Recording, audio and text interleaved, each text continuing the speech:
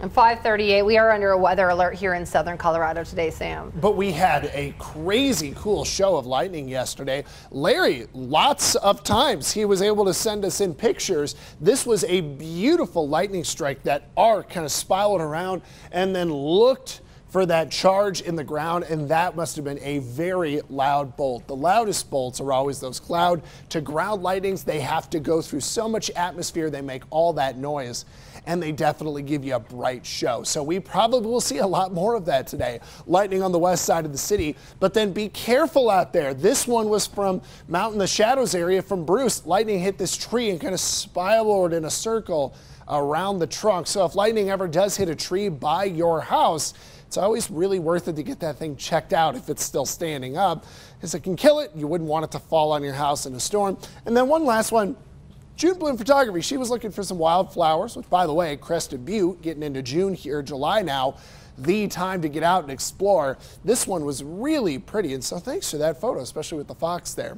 We had some of the best rain up in the Pikes Peak region. The blues are kind of estimated 1/4 to 1/2 inch rain totals, but then these green pockets are where the radar estimated we got about 1 inch or so, and then actually this little strip of storms that moved through Bent County dropped anywhere from about 1 inch to 1.5 inches of rain. Pueblo, we need to get you rain, and I'm hoping today is the day. We are forecasting strong storm with pockets of heavy rain. There will be fewer storms over the weekend. Storm chances start high today, and they just kind of go down over the next few days. In fact, on the 4th of July, it looks hot and mostly dry through the region, with more monsoon moisture trying to pick up in the middle of next week. Temperatures are in the 50s and 60s to start your day. Looking later on, we will go to the 70s and 80s, and I do want to kind of quickly show a future cast loop of the timing. We start to see a storm or two down by Trinidad by 2.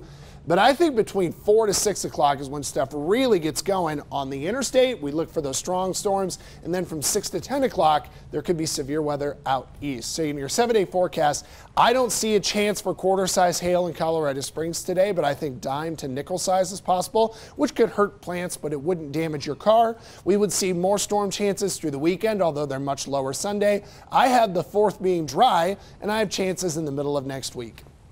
Pueblo, hoping for heavy rain, cloud to ground lightning, and some small hail is a possibility. I do see us with more storms through Saturday and Sunday, and then the 4th looks dry with some more isolated storms on Tuesday.